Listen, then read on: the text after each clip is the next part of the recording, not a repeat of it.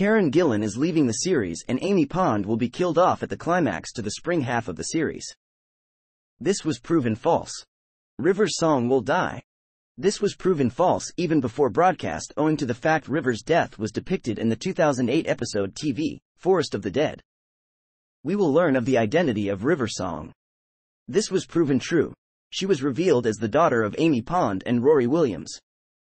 River's song has been recently rumored to be Amy's daughter as well as the doctor's wife. This was proven true. She was revealed to be Amy's daughter, and later revealed to marry the doctor.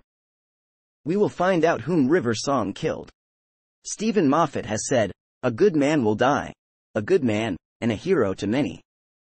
This was later proven false and the answer was not confirmed until later in the season. The Cybermen will be newly designed Cybermen.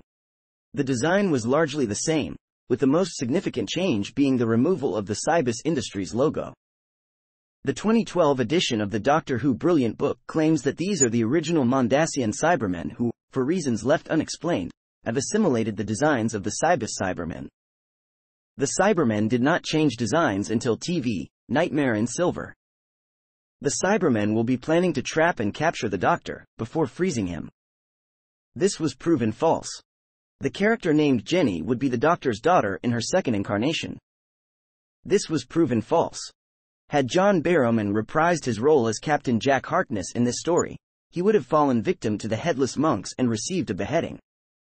His head would live on by itself and eventually become the face of Bo. This remains unconfirmed. The Gallifreyan writing on the Doctor's cot bears his name. Whatever is written on the cot is not confirmed. A false ending for the episode, written by Moffat explicitly to keep the real ending a secret from as many people as possible, including cast and crew, does have River revealing that the cot shows the Doctor's real name.